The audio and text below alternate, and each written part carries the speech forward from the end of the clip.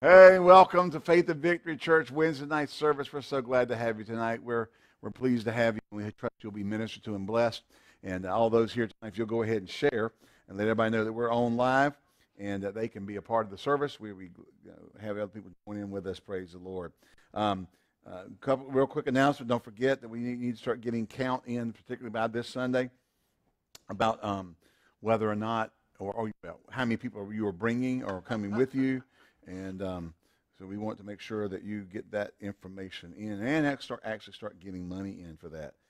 $6.50 for an adult, $5.50 for children, and we are excited. Amen. Hallelujah. That's Sunday week. That's Sunday week.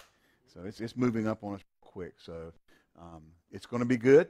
It's going to be fun, and we're excited. Can somebody say Shanda? All righty, praise God. But if you got family coming, if you got 5, 10 people coming from your family, whatever, that's fine. Just let us know in advance.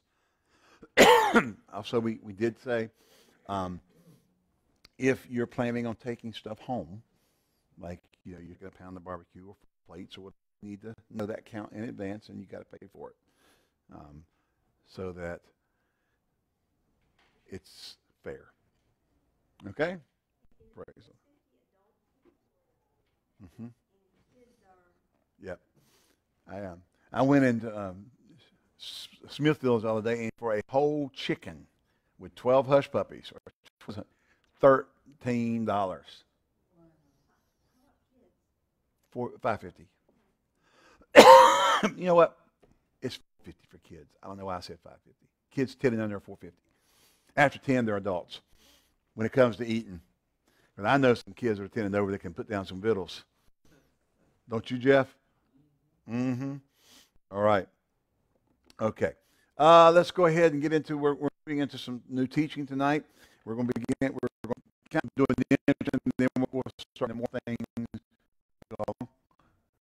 I'll be honest with you, got these smaller expos, these insides, their whole age are right with. Looking at Ephesians chapter 6, we'll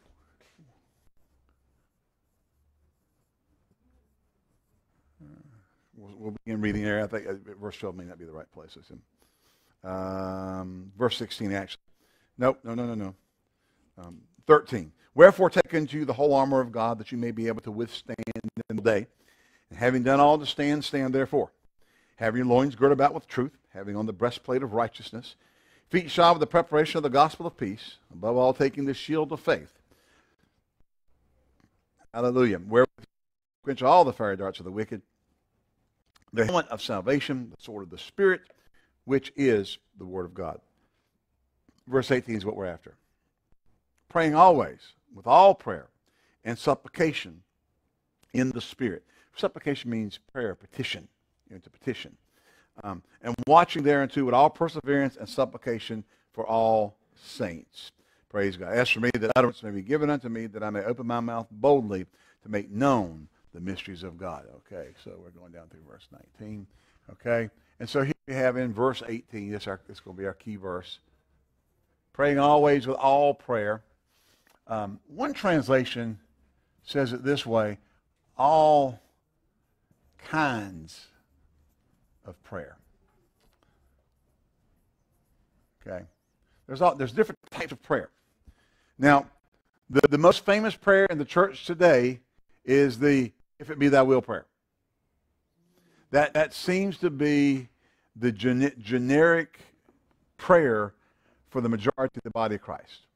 Lord, do this if it be thy will. Lord, heal me if it be thy will. Lord, bless I need a new car if it be your will. Lord, I need a new house if it be your will. Lord, it's kind of always thrown into a lot of prayer.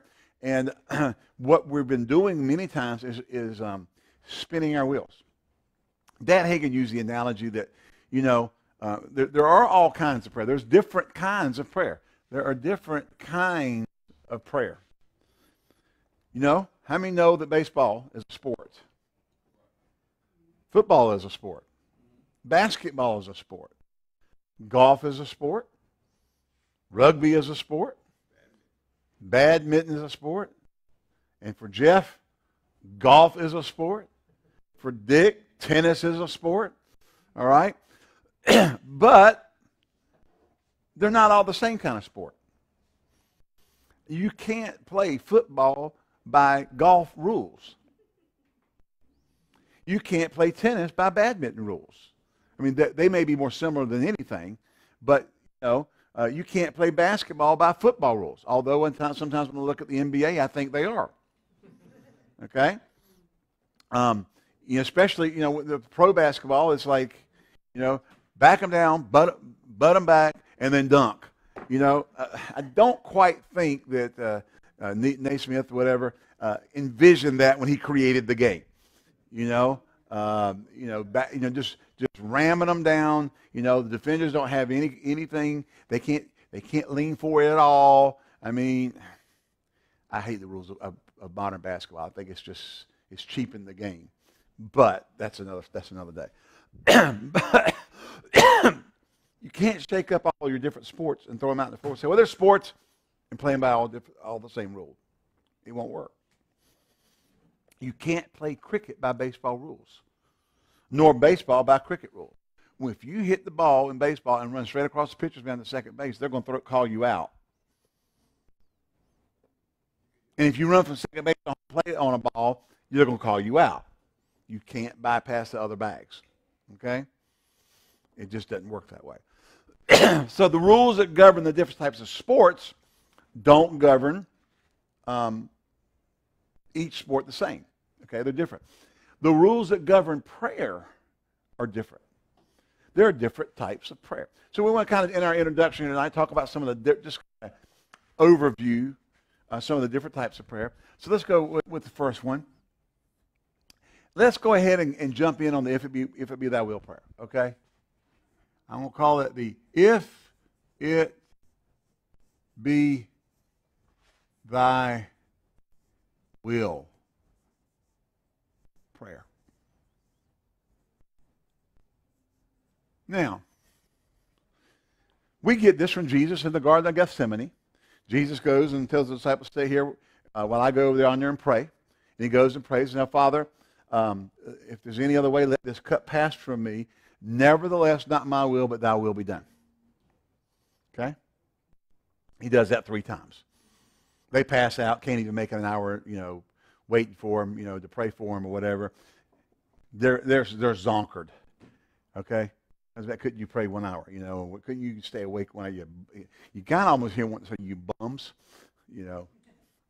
Probably not. All right. Jesus never used. Did you know Jesus didn't use this when he was calling Lazarus out of the dead? Father, I know that thou always hearest me, that thou hearest me, and that thou always hearest me. Amen? When he prayed about the raising of Lazarus from the dead before he called him forth, he didn't say, Father, if it be thy will, raise him up. Raise him up. This is the only time we see this in use, is when he was committing himself to the will of God. He already knew the will of God. It was a commit myself to his will. Okay? So we would really refer to this as the prayer of consecration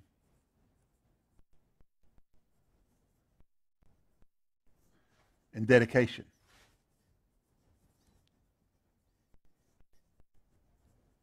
This is the prayer of consecration and dedication. You are committing yourself to the will of God. Lord, if you want me to go to Africa, I'll go. Now, you may not know that it's his will. Now, Jesus is looking for another way out. If there be any other way, let this cup pass from me. Nevertheless, not my will, but thy will be done. That's where, if it be thy will. If there's any way to do this, to accomplish this without me having to go through what lies before me, let it pass from me. But, not my will, but thy will be done. The prayer of consecration and dedication. You consecrate and you dedicate yourself to the will of God. The Bible tells us to go into all the world and preach the gospel, doesn't it? But you may not be called to go to Africa. How do you find out? By consecrating and dedicating yourself to the will of God, making yourself available. I will go where you want me to go. I will do what you want me to do. I will fulfill whatever purpose and plan you have on the calling on my life. I will consecrate to that. I will dedicate myself to that. That comes in consecration and dedication. Okay? This is the only place we use this phrase. I find it interesting, and I've taught this before. Back in during the height of the healing revival, back in the 40s, 1947 to 1958, 11 years was known as the healing revival in America. With all the divine healing going on, the Episcopal Church, or the Anglican Church of England, actually, commissioned a team to go study this divine healing phenomena. Okay? And after 3 years, they reported back to the diocese. And when they got back, here's what they said in their report. After studying the subject of divine healing and observing this, we have found out and determined that we can no longer use the faith-destroying phrase, "if it be thy will," when it comes to divine healing. It destroys faith. Why? Because faith begins where? Where the will of God is known. Faith begins where the will of God is known. If we don't know God's will, we can't have faith. We can hope, we can wish, but we can't have faith. Okay? So until we know the will of God, we can't have faith for it. Now, when God speaks to us and He gives us a direction, say, Lord, I want to go to Africa. Or, do you want me to go to Africa? He comes back and says, yes, you're called to go to Africa. I'm calling you. I'm summoning you to Africa. Now you can have faith for provision, faith for sustenance, faith for open doors, faith for everything. Why? You know He spoke to you. You know His will. And because it's His will, you can accomplish the task. Lord, I'm just going to go to Africa. You can't have, you run into a tough spot over there, the first thing you're going to do, I'm not really sure if I'm supposed to be here, Lord. One of the things I found out when the Lord called me to Greensboro, and I'll be honest with you, it was a supernatural call. And sometimes I look back and I do get frustrated in not having seen the things that I know God has for us yet. But if it had not been for such a supernatural event of Him revealing His will to me, I probably would have packed up 25 years ago and gone. Because I would have gone and my wife would have helped me. Are you sure we're supposed to be here? I don't know. You know, that GP in the sky, I thought it meant go preaching. It was something, God was saying go plow or something. I mean, you know, but I'll never forget. I mean, it's ingrained in me that when I received the call to come, you know, I needed to be ready to come to Greensboro and to fill the pulpit of the pastor of the church, the original foundation church of this ministry. That I needed to be able to come to Greensboro at a moment's notice and fill the pulpit because they were in Tulsa being ministered to for divine healing. And I'm praying. You know, I'm working at Parker's Barbecue. By the end, no, I've actually come off Parker's. I'm working at the church. There you go. So I'm just spending extra time in prayer at home in the evenings, you know, and talking to the Lord about, you know, what would He have me minister and so forth. And I'll never forget the middle of that week, because we got a call early in the week to be ready to go at the drop of a hat. The Lord spoke and said, now this'll mess up a Word of Faith guy who's young. That pastor will die. And you will go to Greensboro, and you will become the pastor of that church. Now, was it God's will that he died? No. But He knew the beginning from the end. He knew he wasn't going to receive. It wasn't His will for him to die. Okay? And God loved him as much as He loves any of us. All right? He was a good man. He loved the Lord. He had a heart for ministry. So much so that instead of staying and getting the help he needed, he had to get back and take care of the church. Yeah, you know, he couldn't see around that. And, it's admirable to have that kind of heart, but at the same time, he didn't listen to the wisdom that was trying to say, stay. We can help you if you'll stay. And he just had to get back, take care of the church. And the church needed him whole, okay? But, we can get off in areas and not be in sin or be a jerk or whatever, just letting the heart for certain things lead us in the wrong path and not listening to counsel and wisdom that would maybe take us in a different way. So anyway, all that to say, I'm trying to demean him. Okay, he loved the Lord, he loved the church, he loved the people. Okay, but God knew he wasn't going to receive, and so he told me. Now, thank God, thank God we didn't have Facebook back then. I wouldn't have done it then. I didn't get on any kind of telephone, telegraph, or tell a woman. That was a joke. Don't give me a misogynic, stupid post, okay? I was just being funny. All right. They used to say there's three forms of communication: telephone, telegraph, and tell a woman. Yeah.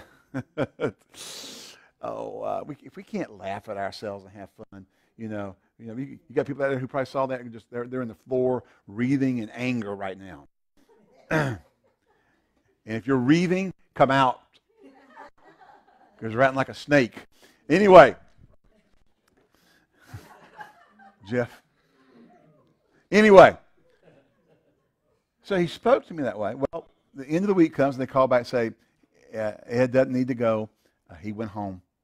And I forgot about it. It was February. Okay, I let it go. Okay. Now, I didn't even tell my wife. Okay, you understand? I didn't tell my wife. I didn't tell nobody. I'm sitting there like, buddy, you just ring that up in your head. Yeah, I went to Pepe's Pizza Den and got way too much pizza. There's a place in Greenwood used to be called Pepe's Pizza Den. They were famous for years. Anyway, you had way too much pizza, spicy kind, And that was February. Well, then May comes along. We get a phone call that he's passed away, and that he needed me to be ready to go to Greensboro. And so they had Bob Lemon come in from Tulsa. And Bob Boost came in from Tulsa, and I came a weekend. And then the weekend after that, I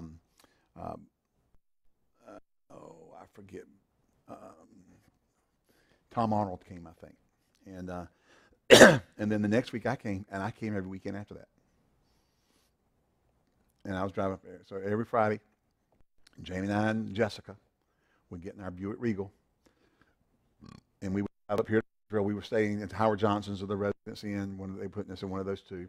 Well, actually Saturday morning. We come up on Saturday morning, preach Sunday morning, Sunday night, and Monday get up and drive back home. And they would let me off at Greenville. The church was allowed that Monday off to travel back and forth to help the church. May, June, July, August. I'm still working at church full time. Coming up here, they're giving me an offering every week. I forgot how much it was. I don't remember. And finally, I'm in the office one day at the church in Greenville, and the pastor comes to me and says, Ed, what are you going to do about that church in Greensboro? I said, I'm supposed to take it. Well, why hadn't you said something? Well, I said, I've known since February I was going to be the pastor of that church. Then, they're really like, you hadn't told anybody? I said, well, I was walking it out. I was letting it play. I was letting it just walk. I wasn't pushing, and I wasn't uptight, and I wasn't trying to figure out how to make it work. Because he had already told me. See, I already had gone through the if it be thy will part. Am I supposed to go to Greensboro? Because when he tells me that, I'm praying about that. Like, were you talking to me? Sure, I did pick up somebody else's broadcast. I got on the wrong frequency and got data I wasn't supposed to have or something. And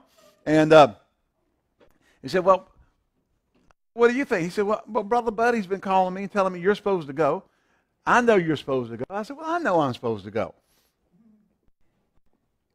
And, and that was middle of August, and by the end of September, we were here, installed as pastors, and moved here. And took the church and became pastors When we changed the name to Faith and Victory Church, and Brother Buddy came and put us in. I mean, one of the most caring, loving pastor to pastors you will ever find was Buddy Harrison. You just won't find it. You will not find a gift in the body of Christ that loved pastors and invested more in pastors than he did. I mean, and I still, even though he's gone to be with the Lord, still honor and respect the investment he made in our life. Okay? But because we consecrated and dedicated when I wasn't sure. Like, whoa, baby, you're talking to me. But now that I have that word, I've got that word. Paul wrote to Timothy, "To fight a good warfare with the prophecies that went before thee." I have that word, so I've moved out of the "if it be thy will" arena. And I walk in confidence. I know God called me here. I've had people tell me to leave. You need to leave. You need to get out of there. I love you, brother. But the voice that's told me come has not told me go.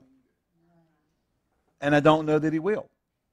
I don't know that I don't know. But unless he does, I'm here. Because that's what he told me to do. Well, you don't have the success that other. I can't help it. My success cannot be measured on the size or who got bigger or who got faster or who did this. It has to be on, am I obeying God and doing what God said do? That's the only way I can measure it. My obedience to God. Think about the man who won Billy Graham. They've had to go do research, but his name is not a known name. But he led Billy Graham to Jesus. Now, Billy gets all this, got all, and rightfully so, he got all this, accolades and everything for all the souls he's brought to Jesus. But guess who else gets part of that reward? The man who led Billy Graham to Jesus. Okay? Charles Finney, the great revivalist. What a lot of people don't know about church history is that he had a close friend ministry partner who would go into towns ahead of him 3 weeks, month, and pray. Get in a hotel room, lock himself up, and pray. And for weeks for revival. Well, Finney would come in, and they'd have revival. He's the great revivalist. And behind the scenes, somebody never heard of. But he is just as successful in the eyes of God because he did what God told him to do. He obeyed God. And he prayed that revival in. And of course, Finney knows that. He knew who was in the backgrounds praying. But see, it's not about us. It's not about our name. It's not about the accolades. History does that stuff. Men do that stuff.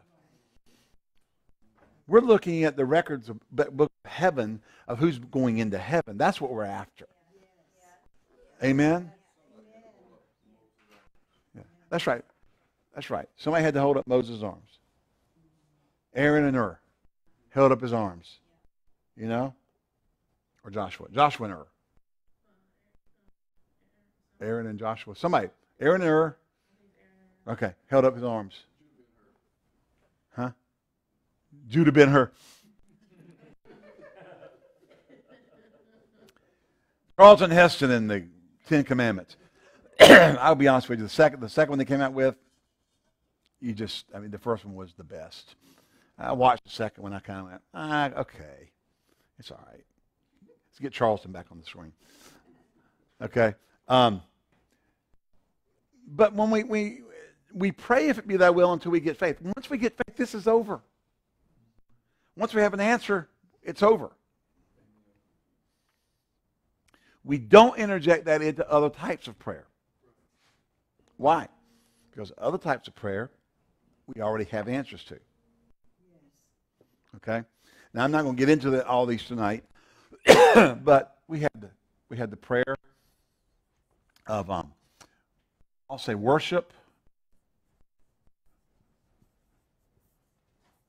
adoration, prayer. Now, remember, we've talked about prayer many times. We say it's communicating with God. Okay?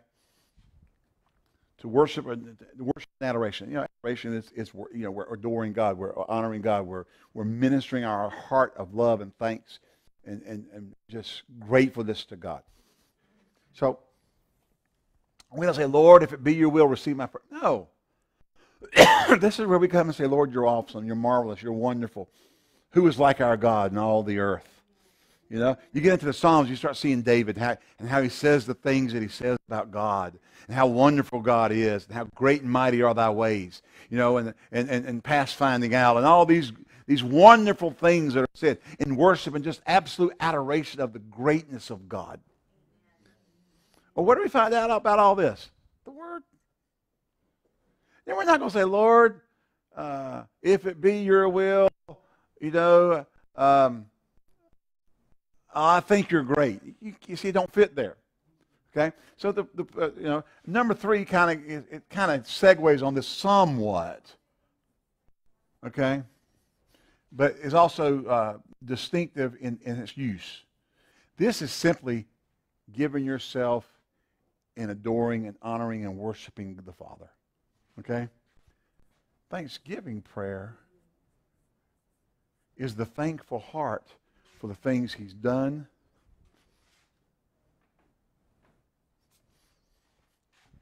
I couldn't have done that with the big pen. This is Thanksgiving prayer. This is where we thank God. Through prayer and supplication, with thanksgiving, make your request known unto God. We thank Him. It's not just adoring and worshiping. This is being thankful for what He's done or what He's promised He'll do. You're thanking. You're demonstrating a grateful heart to the things He's done by thanking Him. He wants to do it, but it's always. How many love your kids, your grandkids? And you want to give them and bless them, but it's always nice when they come back and thank you for it. Okay? It's nice when they thank you for it, instead of kind of grabbing it and running out there. And they'll do that when they're younger. Okay? But as a parent or a grandparent, it's just wonderful when they run up and jump in your arms and say, Papa, Granny, or Dana, I love you. And just give you a big hug.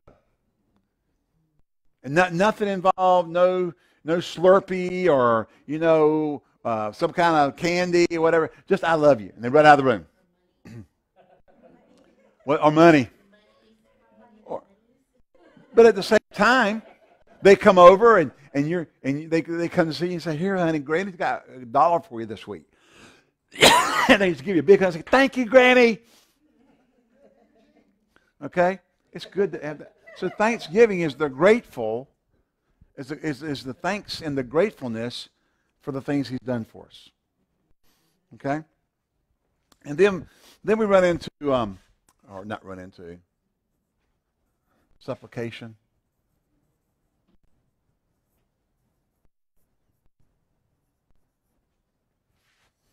As I said earlier, supplication means petition.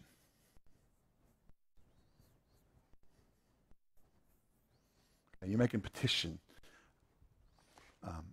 Oftentimes on the behalf of other believers. You're making a petition for a believer. You're not quite intercession, but you're petitioning. Okay, here, and then number 5, which would lead us into.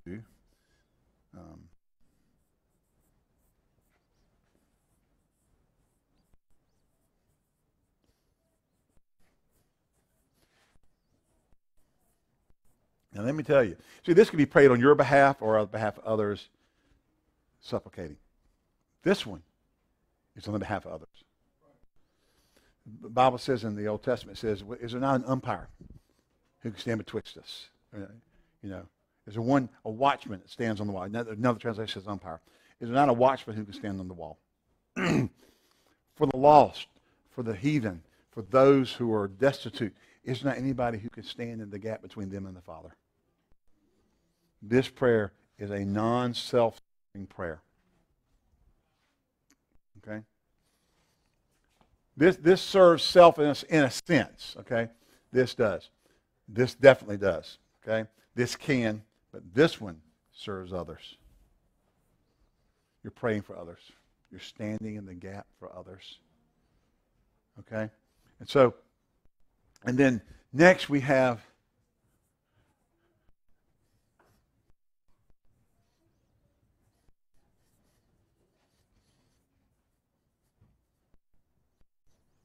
binding and loosing prayer.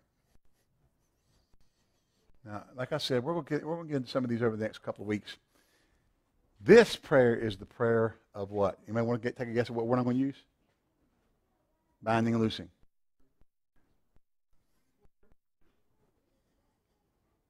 Anybody else want to guess what I'm after? What do you have in order to bind and loose? Thank you. That's the word I'm looking for. It's an authority prayer. You have authority.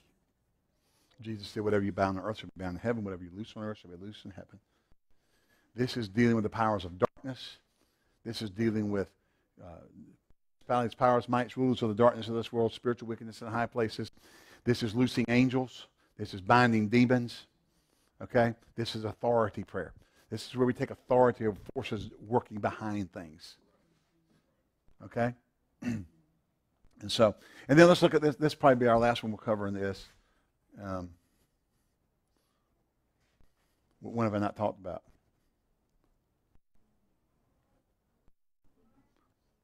Come on, folks. Thank you. We're a faith church. Okay.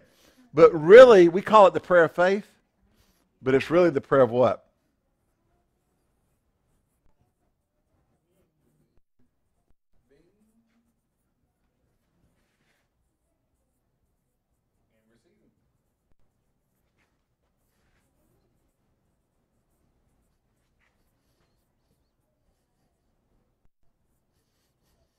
And I like to make that distinction sometimes because all prayer is to be prayed in faith. Even when I pray this, I'm praying in faith because he said, if any man lack wisdom, let him ask of God, who giveth to all men liberally and upbraideth not, but let him ask in faith, nothing wavering. When I go to find out his will, I can go in faith that he will give it to me. Okay? Every prayer I do should be done in faith. Now, I may not have faith to do what I'm praying about, but I can have faith in the prayer that I'm praying that I'm going to get the answer from God. So the prayer we call the prayer of faith, and when you start analyzing it as we teach on it, what several things you,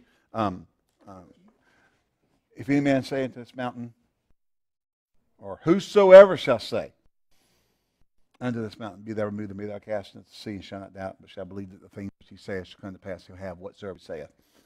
Verse 22, preceding that said, have faith in God, or have the faith of God. So we have the prayer of believing and receiving, commonly called in our circles the prayer of faith. But I like to distinguish it because I believe it helps us understand what it is. It also helps us understand that faith is involved in all kinds of prayer. Okay? And we have spent probably, is receiving spelled right? I always got I before ye except after see, but it doesn't always apply. That rule doesn't always apply. There's some rule breakers. Okay. We want to talk about these different types of prayer over the next few weeks. Okay? And understand some things about them. Eliminate the death if it be thy will. Put it with the right rule. The rules that govern the prayer of constant dedication are under the auspices of if it be thy will.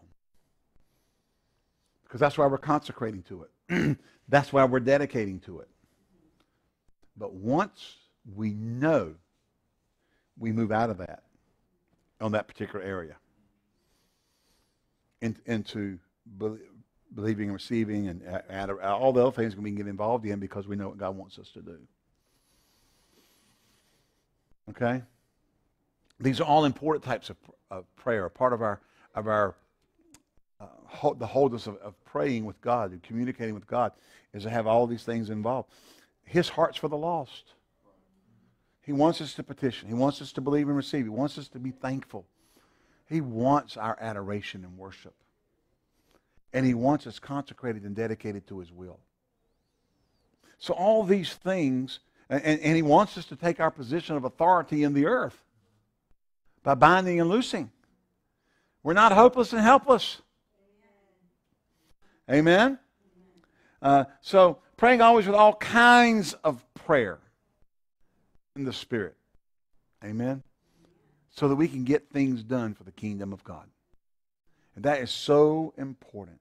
So if we understand, and I'm probably, you could probably go in the Bible and think, well, I think there's another kind of prayer. That's fine. I mean, I'm not going to say this is it. This is the complete list. There's nothing else. Because I'm right. And you're wrong. 2 reasons. You challenged me, and then you were still wrong. Okay. No, I'm just saying, these are the ones we're going to talk about. These are the, which you would probably find be premium, top of the crop, cream that floats to the top, et cetera, et cetera, et cetera. Okay? And so, we will spend time on consecration dedication because God wants your heart. He wants you fully committed to Him. He wants you giving your all to Him. Amen? Even if it looks like it's to your detriment. Think about Jesus. Now, Romans chapter 12, no. Hebrews chapter 12 says, looking unto Jesus, the author and the finisher of our faith, who for the joy that was set before Him endured the shame of the cross. Who for the joy that was set before Him. We have to see that when did that happen? After Gethsemane. When He consecrated and dedicated to the will of the Father and said, if there be any other way, let it pass me. If not my will, your will be done. Once He accepted and committed to that. You notice something about Jesus? After that, He didn't open His mouth. As a lamb before the shearers, He opened His mouth. Who are you?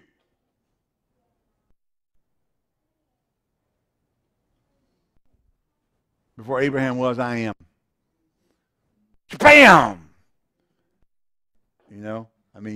He would not deviate from the consecration and dedication that He had gone. And He knew if He started talking, He could. I know a pastor one time, and I love Brother Max. Anyway, he's a good pastor, Foursquare Church. And he had some people that came back from Rhema back to our hometown area, and they had gone to his church and basically ended up starting a uprising. Some of our Rhema people didn't exactly express the heart of the Hagins and stuff they did. Okay? They didn't teach it. They didn't live it. Not that way. And they were getting up in the middle of the church services, in the middle of the church service and overthrowing the pastor. And accusing him of all kinds of stuff right in the middle of church. And he started to defend himself, and he said, and the scripture came to him. As a lamb before the shearers, he opened not his mouth. And he just stood there silently. And God vindicated him. It wasn't easy, but God vindicated him. He's a tremendous man of God. But he had a word from God at that moment, and he opened not his mouth. God knows how to get you where you need to be, even when you don't like the way it looks. Yeah, and those bozos, I'm sorry, they didn't make it in ministry. I love both of them, but they didn't make it. You can't do things like that. You can't set on course things like that. Either you repent and repent seriously, or you're not going to make it. You think you're so great and so hot and so this and so that. God can raise up a donkey to take your place. Worse yet, He can raise up a chicken. Those aren't. I get it. It's just you get what I'm trying to say. We are not Well, there's an old John Wayne movie called They Were Expendable. It's a P.T. Boat movie. Love that movie. Donna Reed's in it.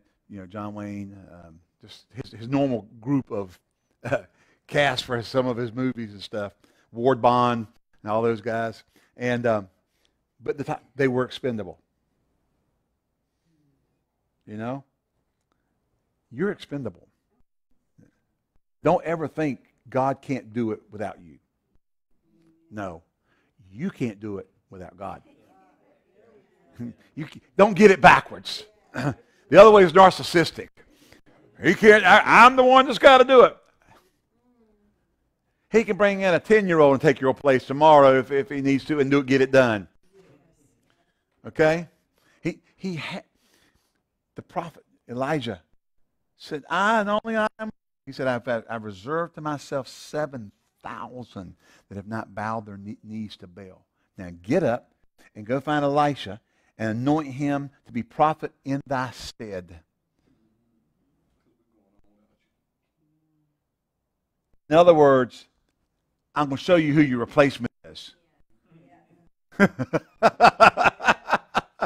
mean, that's what he did.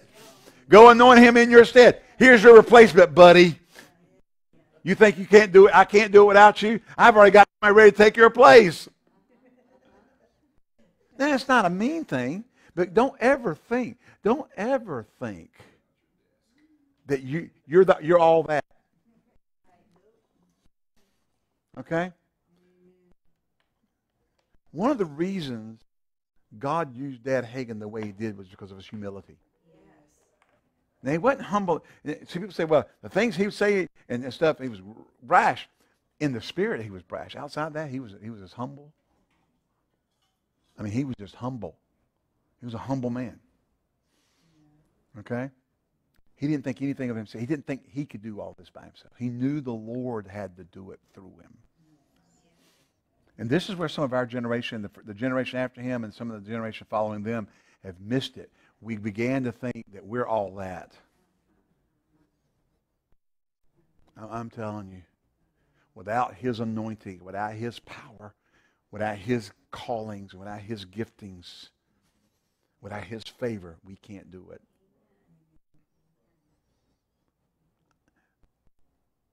Jesse Jackson would go into churches and preach, I can do all things.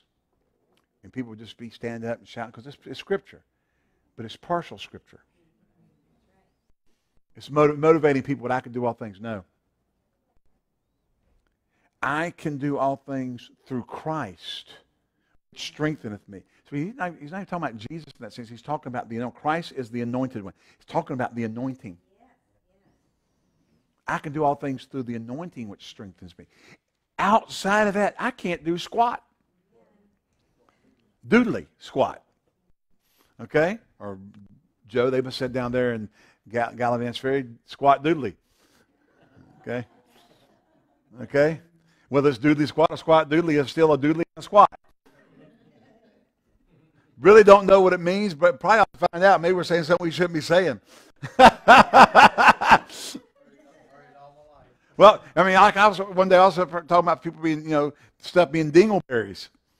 And then my son came and told me what that was. I'm like, oh my God, I've been saying it for 5 years. I didn't know what it was. Just heard the term. I didn't know it was, fecal matter in the hair of an animal near its back end. And saying, they're just dingleberries. That probably wasn't in love. That wasn't loving. Hallelujah. Hallelujah. I got revelation. God sent a donkey to tell me. No, don't need that. I called him a donkey. Hallelujah. So, this is what we're going to be covering. Y'all get anything tonight so far? Just kind of getting warmed up. I'm just warming up. Hallelujah. I'm just warming up. I'm just warming up for the meeting in the sky. Say amen. Hallelujah. Glory to God. Amen. Jesse, are you still sending stuff? Oh, it was just for you. Oh. Okay. Dingleberries? No. Okay. Before we got on that track. So, Dad's humility is why God could use him the way he did. This is why when Brother Copa came to the Lord and said, after he read the book, I Believe in Visions, he said, Lord, you appeared to Brother Hagin 7 times, and you're not a respecter of persons. So I believe I'm just going to use my faith to believe that you'll appear to me. And he kept praying that way for a while. And finally the Lord spoke to him and said, all right, Kenneth, I'll appear to you. But it'll set your ministry back 5 years. As a matter of fact, you might not ever recover. Why? Yeah, he said, forget it. That's all right, Lord. He didn't have the same demeanor. He didn't have the same, and love Brother Copeland, he didn't have the same demeanor that Brother Hagin had. There's something about Brother Hagin's humility and whatever that he was still learning. Okay? That he had way back. And maybe it's because he was on the bed of affliction. He spent so much time in prayer as a young lad, getting off the bed of affliction, and maybe, whatever reason, he was beyond his years in some of those things. Copeland wasn't there at that time. Now maybe now he could. Okay? But he was not trying to use his faith to get there. Okay? He knew Brother Hagin could be trusted with it. It's not to elevate the man, but at the same time, we understand he could be trusted with it. All right? Praise the Lord. All righty. Anybody, let's give. Praise the Lord. If you need an offering envelope, Joe's sitting right there. If you're giving electronically, send it. If you're not doing anything, say, praise the Lord. Hallelujah, Jesus. Glory to God. And don't forget Sunday, bring some money for your barbecue. And let's get going on this, praise the Lord, and get a count. I really need that count. I need to know, because I don't want to be buying 16 chickens and we're going to use 5. I think we use more than 5, but, again, we don't want to cook 16 chickens and got 5 left over just sitting there. And, that's $30 or $40 worth of chicken. It's just wasted. Everywhere's the pastor. I'll eat it. Yeah. Mm-hmm. I'm hearing you. I feel it. Praise the Lord. Amen. All right. Well, next time, remember, this is the victory that overcomes the world, even our faith. We love you. God bless you. We'll see you next time here at Faith and Victory Church. Have a blessed week in Jesus' name.